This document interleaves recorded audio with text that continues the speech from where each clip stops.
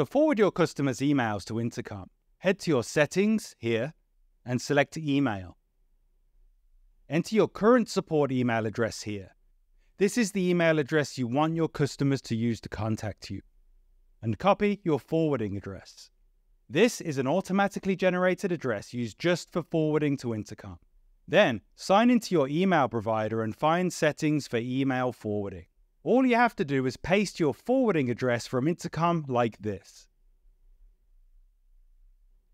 Then, head back over to Intercom, where we should have received an email with a verification link or code. Now, the exact instructions will vary based on the email provider you use. But in this case, we'll just hit this link and confirm.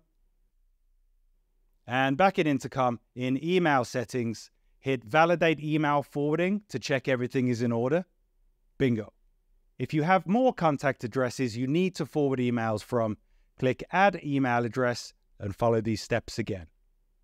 By handling all your emails, not to mention live chat and all your other channels in the same place, you can enable your team to work as fast and as efficiently as possible.